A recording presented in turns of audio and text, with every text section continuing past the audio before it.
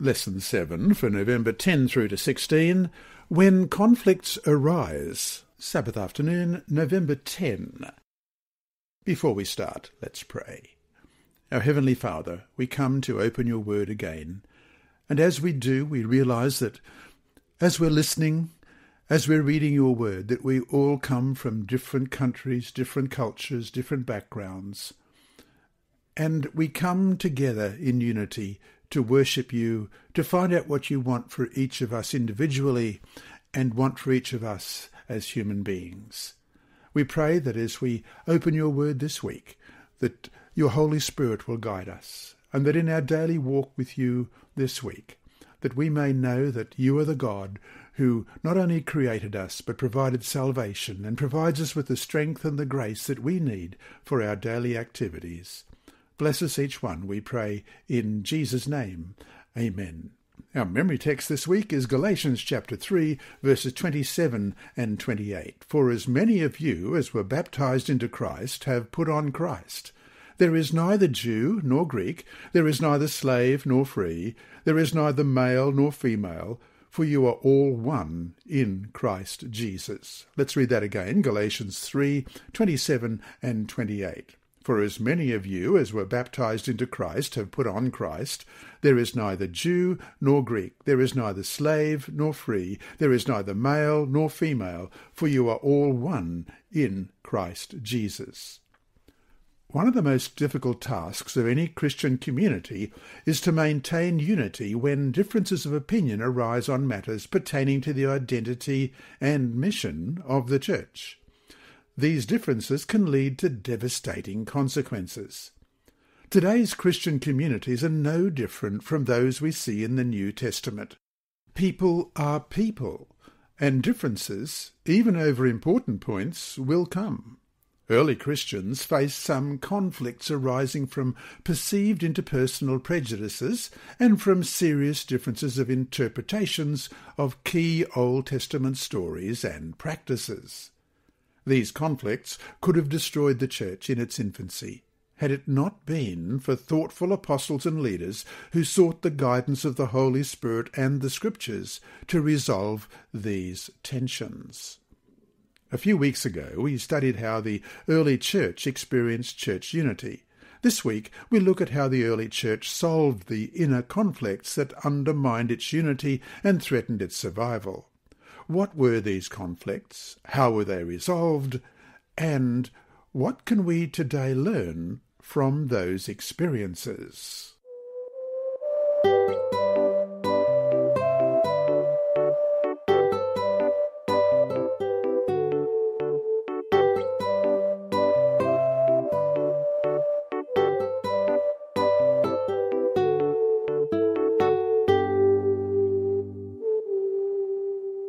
Sunday, November 11. Ethnic Prejudices. Question. Read Acts chapter 6, verse 1. What issue in the early church caused people to complain about what appeared to be the unfair and unequitable distribution of food to widows? Acts chapter 6, beginning at verse 1. Now in those days, when the number of the disciples was multiplying, there arose a complaint against the Hebrews by the Hellenists, because their widows were neglected in the daily distribution. Some early Christians appeared to be prejudiced against the widows of Greek heritage in their midst, and provided them with less food than the widows of Hebrew heritage. This perceived favoritism caused a rift in the early community of believers. Whether or not the favoritism was real, the text does not say. It says only that some people believed that it was. This conflict threatened the church's unity very early on. How fascinating that ethnic division was seen so quickly in the church. Question. Read Acts chapter 6, verses 2 through to 6. What were the simple steps taken by the early church to solve this misunderstanding? Beginning at verse 2. Then the 12 summoned the multitude of the disciples and said, It is not desirable that we should leave the word of God and serve tables. Therefore, brethren, Seek out from among you 7 men of good reputation, full of the Holy Spirit and wisdom, whom we may appoint over this business. But we will give ourselves continually to prayer and to the ministry of the word."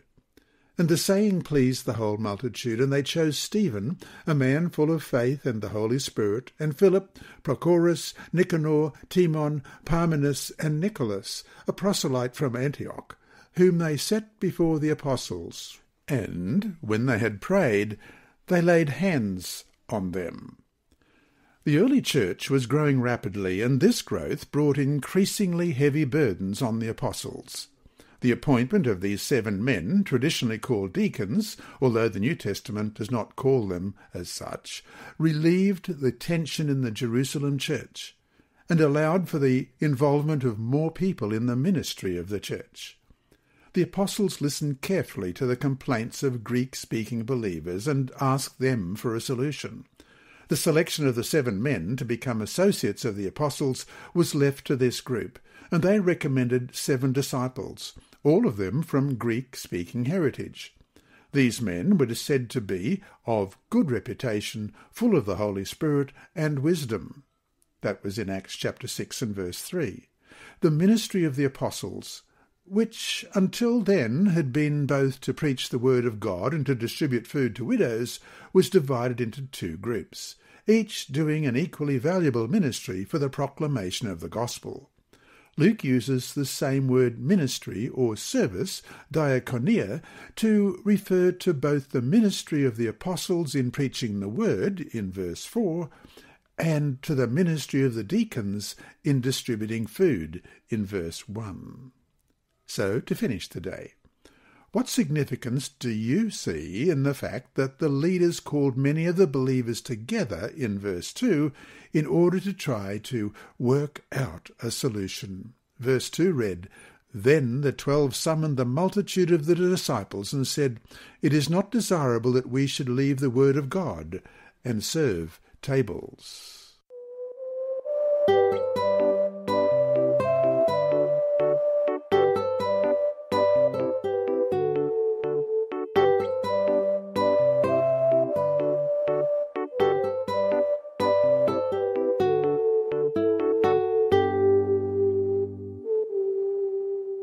Monday, November 12. The conversion of Gentiles. The conversion of Gentiles to the gospel of Jesus Christ is an event in the book of Acts that sets the stage for the greatest conflict in the life of the early church, one that would threaten its existence and mission. Question, read Acts chapter 10, verses 1 through to 23. What elements in this passage indicate that the Holy Spirit was at work in the hearts of many people to prepare the way for Gentiles to receive the gospel? Acts chapter 10, beginning at verse 1. There was a certain man in Caesarea called Cornelius, a centurion of what was called the Italian regiment, a devout man and one who feared God with all his household, who gave alms generously to the people and prayed to God always. About the 9th hour of the day he saw clearly in a vision an angel of God coming in and saying to him, "Cornelius." And when he observed him, he was afraid and said, "What is it, Lord?" So he said to him, "Your prayers and your alms have come up for a memorial before God. Now send men to Joppa and send for Simon, whose surname is Peter. He is lodging with Simon, a tanner, whose house is by the sea. He will tell you what you must do." And when the angel who spoke to him had departed, Cornelius called 2 of his household servants and a devout soldier from among those who waited on him continually. So, when he had explained all these things to them, he sent them to Joppa. The next day, as they went on their journey and drew near the city, Peter went up on the housetop to pray about the 6th hour.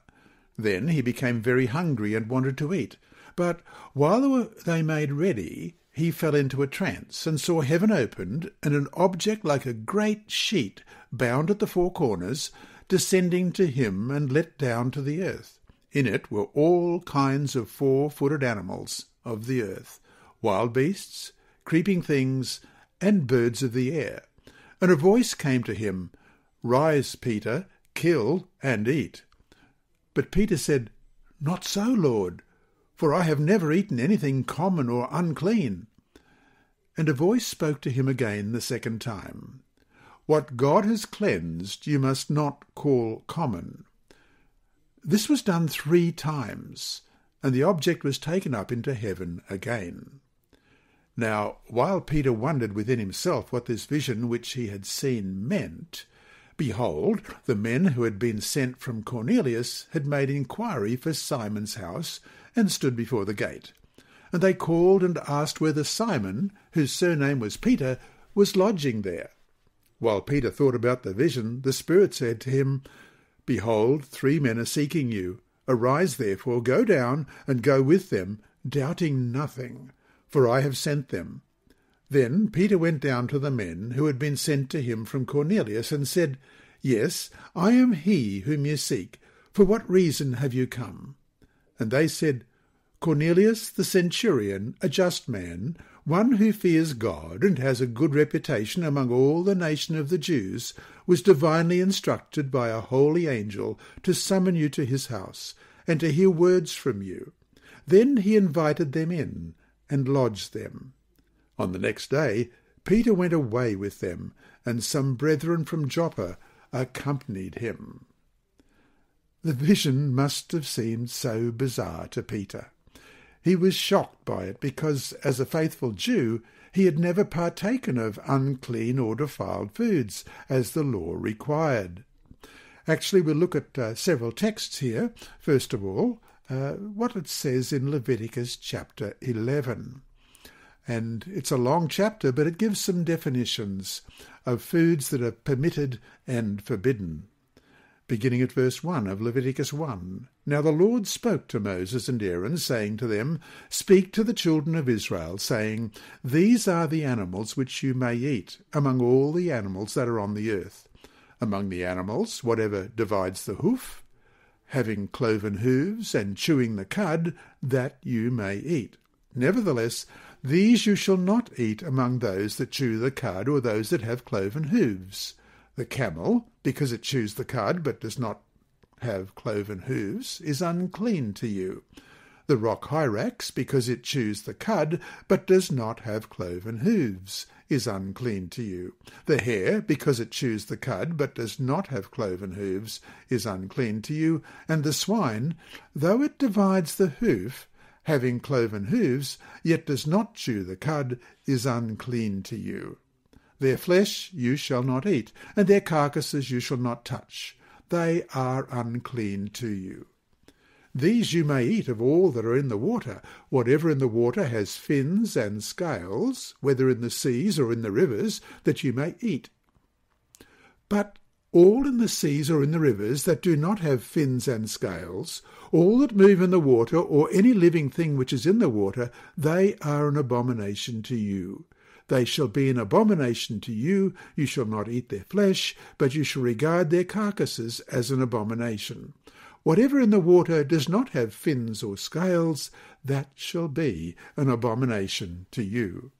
And these you shall regard as an abomination among the birds. They shall not be eaten. They are an abomination. The eagle, the vulture, the buzzard, the kite, and the falcon after its kind, every raven after its kind, the ostrich, the short-eared owl, the seagull, and the hawk after its kind, the little owl, the fisher owl, and the screech owl, the white owl, the jackdaw, and the carrion vulture, the stork, the heron after its kind, the hoopie, and the bat. All flying insects that creep on all fours shall be an abomination to you. Yet these you may eat of every flying insect that creeps on all fours, those which have jointed legs above their feet, with which to leap on the earth. These you may eat, the locust after its kind, the destroying locust after its kind, the cricket after its kind, and the grasshopper after its kind. But all other flying insects which have 4 feet shall be an abomination to you. By these you shall become unclean. Whoever touches the carcass of any of them shall be unclean until even. Whoever carries part of the carcass of any of these shall wash his clothes and be unclean until even. The carcass of any animal which divides the foot, but is not cloven-hoofed, or does not chew the cud, is unclean to you. Every one who touches it shall be unclean, and whatever goes on its paws, after all kinds of animals that go on all fours, these are unclean to you. Whoever touches any such carcass shall be unclean until evening. Whoever carries any such carcass shall wash his clothes and be unclean until evening. It is unclean to you. These also shall be unclean to you among the creeping things that creep on the earth, the mole, the mouse, the large lizard after its kind, the gecko, the monitor lizard, the sand reptile, the sand lizard, and the chameleon. These are unclean to you among all that creep. Whoever touches them when they are dead shall be unclean until evening. Anything on which any of them falls when they are dead shall be unclean, whether it is any item of wood or clothing or skin or sack. Whatever item it is in which any work is done, it must be put in water, and it shall be unclean until evening. Then it shall be clean. Any earthen vessel into which any of them falls you shall break, and whatever is in it shall be unclean. In such a vessel any edible food upon which water falls becomes unclean, and any drink that may be drunk from it becomes unclean. And everything on which a part of any such carcass falls shall be unclean. Whether it is an oven or cooking stove, it shall be broken down, for they are unclean, and shall be unclean to you. Nevertheless, a spring or a cistern in which there is plenty of water shall be clean, but whatever touches any such carcass becomes unclean. And if a part of any such carcass falls on any planting seed which is to be sown, it remains unclean. But if water is put on the seed, and if a part of any such carcass falls on it, it becomes unclean to you. And if any animal which you may eat dies, he who touches its carcass shall be unclean until evening. He who eats of its carcass shall wash his clothes and be unclean until evening. He also who carries its carcass shall wash his clothes and be unclean until evening. Ezekiel 4 verse 14 reads, So I said, Ah, Lord God, indeed, I have never defiled myself from my youth till now. I have never eaten what died of itself or was torn by beasts, nor has abominable flesh ever come into my mouth. And Daniel 1 verse 8. But Daniel purposed in his heart that he would not defile himself with a portion of the king's delicacies, nor with the wine which he drank. Therefore he requested of the chief of the eunuchs that he might not defile himself. However, the intent of this vision was not about diet, but about the barriers between Jews and Gentiles that were hindering the spread of the gospel.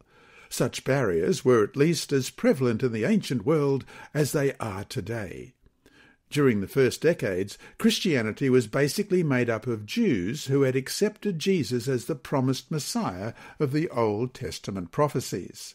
These early believers in Jesus were faithful Jews who obeyed the law as they had been taught.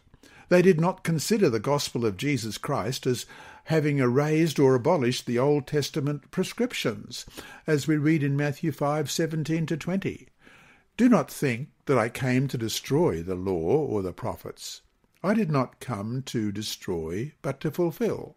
For assuredly I say to you, till heaven or earth pass away, one jot or one tittle will by no means pass from the law till all is fulfilled.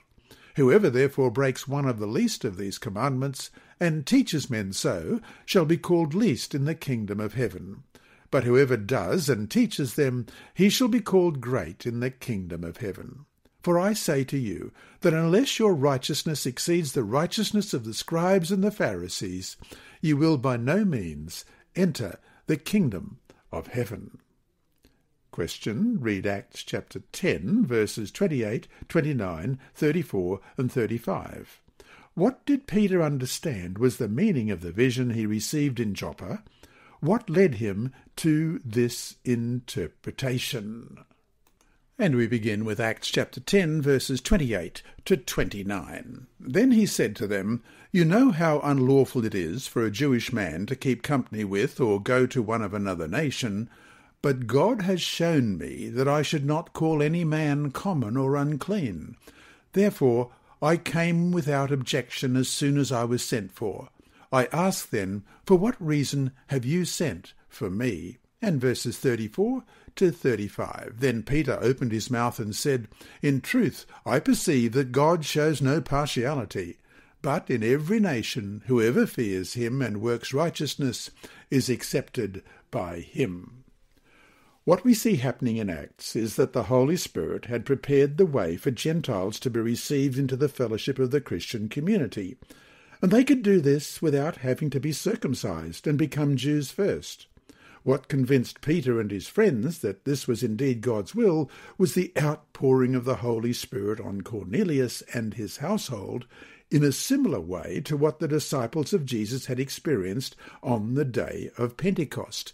We read about this in Acts 10:44 to 47. While Peter was still speaking these words, the Holy Spirit fell upon all those who heard the word, and those of the circumcision who believed were astonished, as many as came with Peter, because the gift of the Holy Spirit had been poured out on the Gentiles also, for they heard them speak with tongues and magnify God. Then Peter answered, Can anyone forbid water, that these should not be baptized who have received the Holy Spirit, just as we have?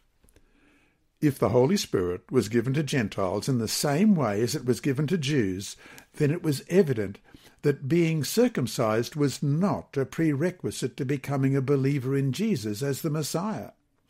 This conclusion set the stage for a major theological conflict among early Christians.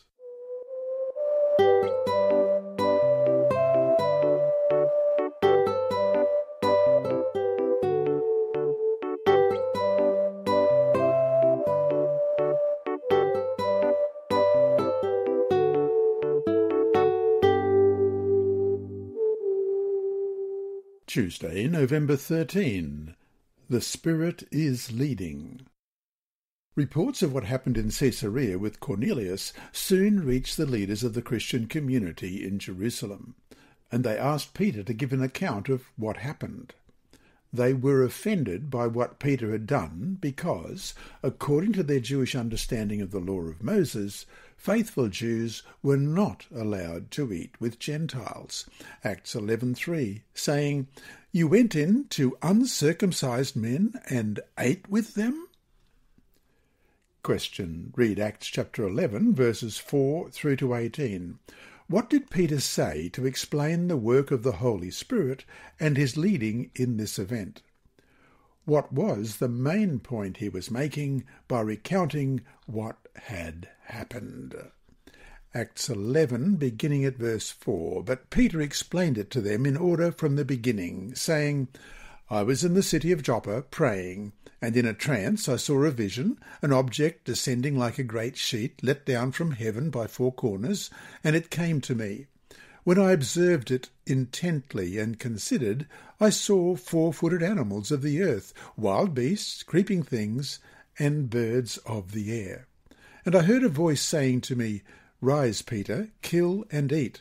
But I said, Not so, Lord, for nothing common or unclean has at any time entered my mouth. But the voice answered me again from heaven, What God has cleansed, you must not call common. Now this was done 3 times, and all were drawn up again into heaven.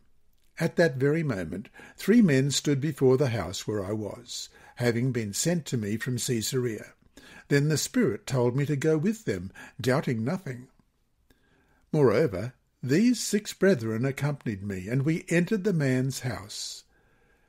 And he told us how he had seen an angel standing in his house, who said to him, Send men to Joppa and call for Simon, whose surname is Peter, who will tell you the words by which you and your household will be saved. And as I began to speak, the Holy Spirit fell upon them, as upon us at the beginning.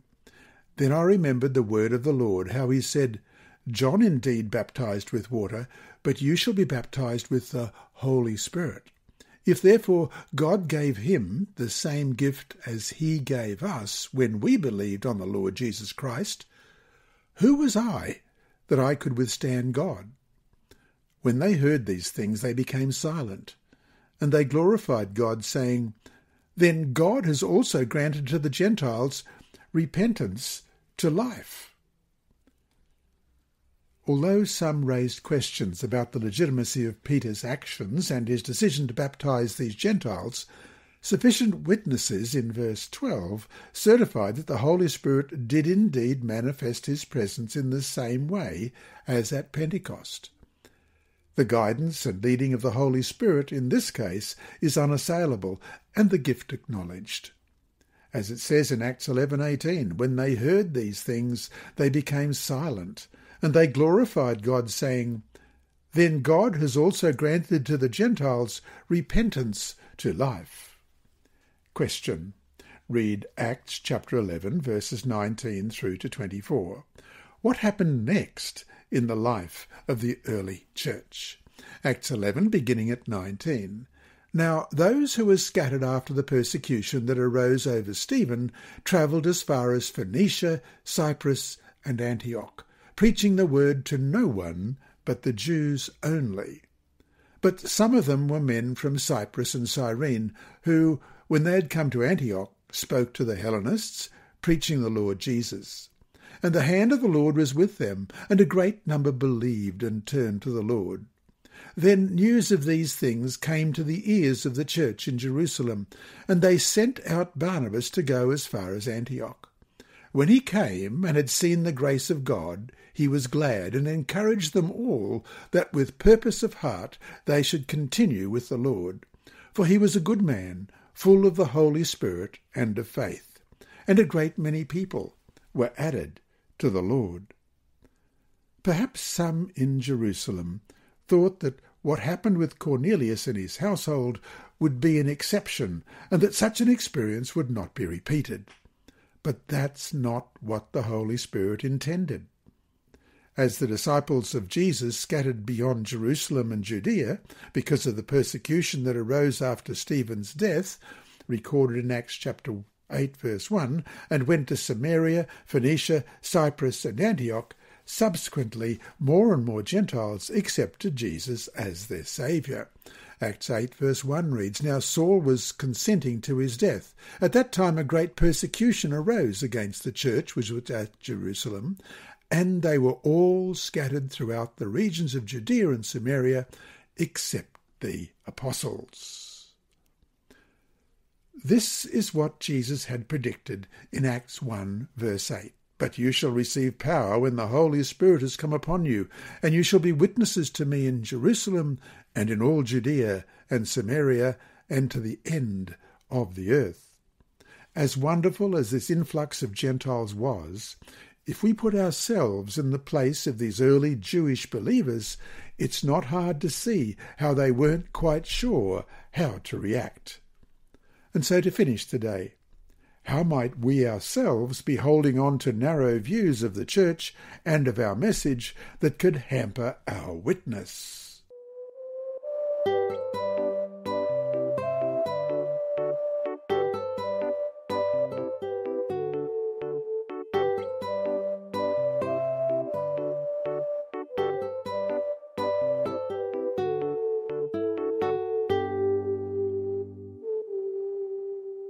Wednesday, November 14. The Jerusalem Council. Question. Read Acts chapter 15, verses 1 and 2, and Galatians chapter 2, verses 11 through to 14. What are the two issues that cause serious conflict in the early church? Acts 15, beginning at verse 1, "And certain men came down from Judea and taught the brethren, 'Unless you are circumcised according to the custom of Moses, you cannot be saved.' Therefore, when Paul and Barnabas had no small dissension and dispute with them, they determined that Paul and Barnabas and certain others of them should go up to Jerusalem to the apostles and elders about this question." And in Galatians 2, verses 11 through to 14, "Now when Peter had come to Antioch, I withstood him to his face, because he was to be blamed. For before certain men came from James, he would eat with the Gentiles. But when they came, he withdrew and separated himself, fearing those who were of the circumcision. And the rest of the Jews also played the hypocrite with him, so that even Barnabas was carried away with their hypocrisy. But when I saw that they were not straightforward about the truth of the gospel, I said to Peter before them all, If you, being a Jew, live in the manner of the Gentiles and not of the Jews, why do you compel Gentiles to live as Jews? The threat to church unity faced by early Christians was real and difficult. Some Jewish Christians thought that salvation was possible only for those who belonged to the covenant people of God, and this implied that circumcision was a requirement. And, as part of a faithful lifestyle, these Jewish believers also believed that they were to avoid any contacts with Gentiles that could possibly thwart their own salvation. The Jews had very strict traditions in regard to their association with Gentiles. These traditions quickly became a stumbling block for the new Christian community when the apostles began to reach out to Gentiles who wished to become followers of Jesus.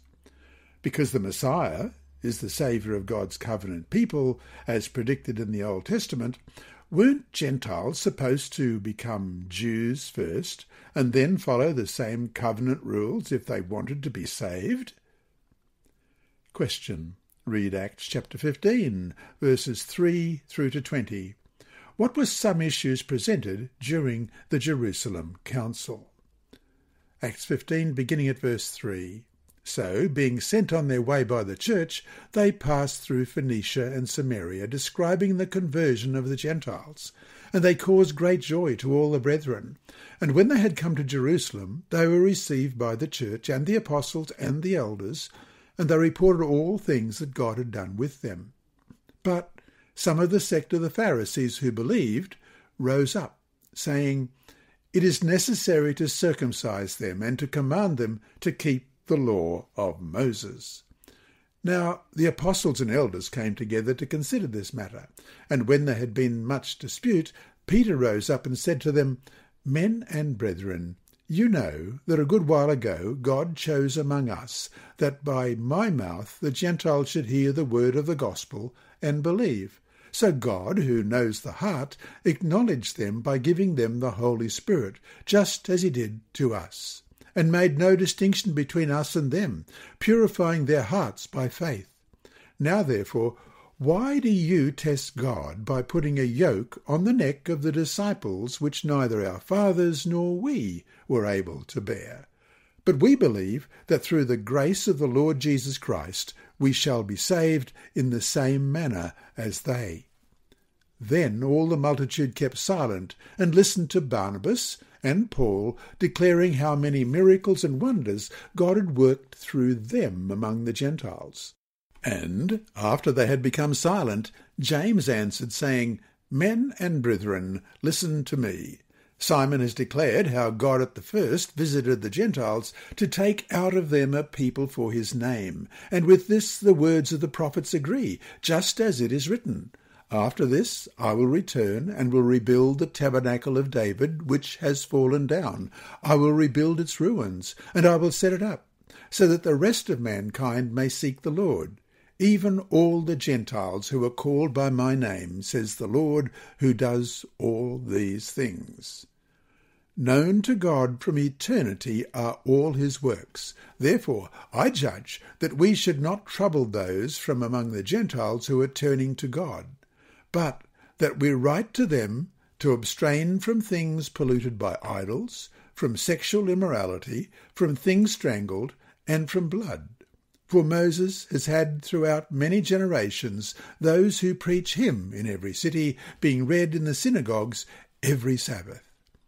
Then it pleased the apostles and elders, with the whole church, to send chosen men of their own company to Antioch with Paul and Barnabas, namely Judas, who was also named Barsabas, and Silas, leading men among the brethren. The issue here was rooted in conflicts over deeply held interpretations of the Old Testament stories regarding circumcision and relationship with Gentiles. As apostles, elders and delegates from Antioch sat together, it seemed the discussion went on for a long time without any resolution. But then Peter, Barnabas and Paul made speeches. Peter's speech alluded to the visionary revelation that God gave him and to the gift of the Holy Spirit, which opened the way for the mission to the Gentiles. Then Paul and Barnabas shared their stories of what God had done through them for the Gentiles. As a result, many eyes were opened to the new truth. Said Peter in Acts 15:11, "We believe that through the grace of the Lord Jesus Christ we shall be saved in the same manner as they." Centuries of long-held tradition were unravelling in light of the gospel.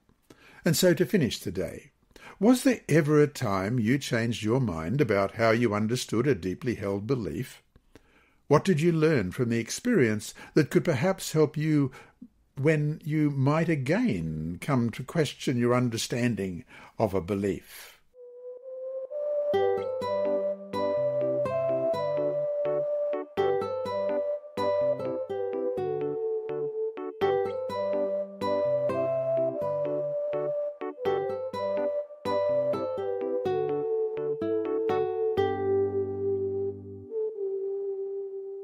Thursday, November 15, a difficult solution. It took some level of trust from the church at Antioch to send representatives to Jerusalem in order to seek the best solution to their conflict. However, after hours of discussion between the apostles and elders, James, the brother of Jesus, who appears to be the leader of the assembly, made a judgment about what should be done. And we read that in Acts chapter 15, verses 13 to 20. "And after they had become silent, James answered, saying, 'Men and brethren, listen to me. Simon has declared how God at the first visited the Gentiles to take out of them a people for his name, and with this the words of the prophets agree, just as it is written. After this I will return, and will rebuild the tabernacle of David, which has fallen down. I will rebuild its ruins, and I will set it up, so that the rest of mankind may seek the Lord, even all the Gentiles who are called by my name, says the Lord who does all these things. Known to God from eternity are all his works. Therefore I judge that we should not trouble those from among the Gentiles who are turning to God, but that we write to them to abstain from things polluted by idols, from sexual immorality, from things strangled, and from blood." Clearly, the council decided that Gentiles do not need to become Jewish converts, obeying all aspects of the ceremonial laws, including circumcision, in order to become Christians. Question. Read Amos 9, verses 11 and 12, and Jeremiah 12, 14 to 16. What predictions did these Old Testament prophets make regarding Israel's neighbouring nations? Amos 9, beginning at verse 11. "On that day I will raise up the tabernacle of David, which has fallen down, and repair its damages. I will raise up its ruins, and rebuild it as in the days of old, that they may possess the remnant of Edom, and all the Gentiles who are called by my name, says the Lord who does this thing." And Jeremiah chapter 12, beginning at verse 14. "Thus says the Lord, against all my evil neighbours who touch the inheritance which I have caused my people Israel to inherit, behold, I will pluck them out of their land, and pluck out the house of Judah from among them. Then it shall be, after I have plucked them out, that I will return and have compassion on them, and bring them back, every one to his heritage, and every one to his land. And it shall be, if they will learn carefully the ways of my people, to swear by my name, as the Lord lives, as they taught my people to swear by Baal, then they shall be established in the midst of my people." While James quotes from Amos 9, we see allusions to the salvation of the nations in other Old Testament prophets. It was God's intention all along to save the entire world through Israel's witness and experience. In fact, God's call to Abraham included a blessing for all nations through him and his descendants in Genesis 12, verses 1 to 3. Now the Lord had said to Abram, "Get out of your country, from your family, and from your father's house, to a land that I will show you. I will make you a great nation, I will bless you, and make your name great, and you shall be a blessing. I will bless those who bless you, and I will curse him who curses you. And in you all the families of the earth shall be blessed." The leading of the Holy Spirit, the ministry of Peter, Barnabas, and Paul among the Gentiles, and the conversion of many Gentiles were evidences that could not be set aside. These testimonies helped leaders of the Christian community in Jerusalem realize that many Old Testament prophecies were now being fulfilled. In fact, God already had given laws guiding the presence of Gentiles in Israel and what restrictions applied to them, and they're described in 2 whole chapters in Leviticus chapter 17 and 18. James also referred to these laws in his decision in Acts 15:29. That you abstain from things offered to idols, from blood, from things strangled, and from sexual immorality. If you keep yourselves from these things, you will do well. Farewell. It became obvious to everyone that God was calling Gentiles to join his people and receive salvation in Jesus. The guidance of the Holy Spirit gave them a deeper understanding of the Scripture and revealed to them crucial truths that they had not seen before. Acts 15, verses 30 to 35, tells the response of the people in Antioch to what was decided in Jerusalem. And that reads, "So when they were sent off, they came to Antioch, and when they had gathered the multitude together, they delivered the letter. When they had read it, they rejoiced over its encouragement. Now Judas and Silas themselves, being prophets also, exhorted and strengthened the brethren with many words. And after they had stayed there for a time, they were sent back with greetings from the brethren to the apostles. However, it seemed good to Silas to remain there. Paul and Barnabas also remained in Antioch, teaching and preaching the word of the Lord, with many others also." In the NIV, the verse 31 reads, "The people were glad for its encouraging message." We see here in Acts a powerful example of how the early church, through submission to the Word of God, along with the mindset of love, unity, and trust, could, under the guidance of the Holy Spirit, avert what could have been a major crisis of unity. And so to finish today, what does this account teach us about how important it is for us not only to listen to what others are saying, but to consider that they might be right, even when what they say is not exactly what we want to hear?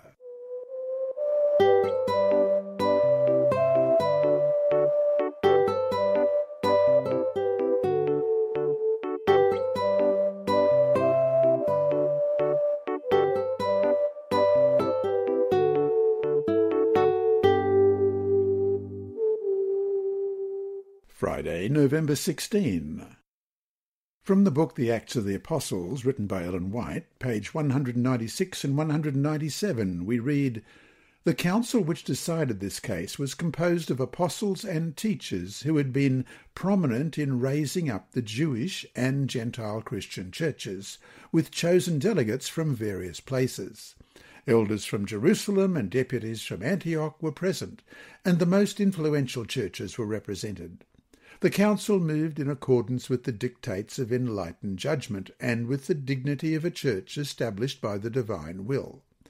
As a result of their deliberations, they all saw that God himself had answered the question at issue by bestowing upon the Gentiles the Holy Ghost, and they realized that it was their part to follow the guidance of the Spirit. The entire body of Christians was not called to vote upon the question. The apostles and elders, men of influence and judgment, framed and issued the decree, which was thereupon generally accepted by the Christian churches. Not all, however, were pleased with the decision. There was a faction of ambitious and self-confident brethren who disagreed with it. These men assumed to engage in the work on their own responsibility. They indulged in much murmuring and fault-finding, proposing new plans and seeking to pull down the work of the men whom God had ordained to teach the gospel message. From the first, the church has had such obstacles to meet and ever will have till the close of time. And that brings us to our two discussion questions for this week. 1. What steps toward the resolution of conflicts found in the accounts we looked at this week can be applied to your church community if and when disagreements arise? Though one issue the church was dealing with here was theological, what can we learn from these accounts that can help the church when cultural, political, or ethnic issues threaten unity? What important principles can we take away from what we have seen? 2. Look again at the Ellen White quote above. Despite the positive outcome, some were still not satisfied. What lesson should we take away from this sad reality? And to summarize this week's lesson, the early church was threatened by internal conflicts over a number of issues that could have had a devastating effect on it. We saw the way that the church, under the guidance of the Holy Spirit and submission to the Word of God, was able to resolve these conflicts and avert schisms.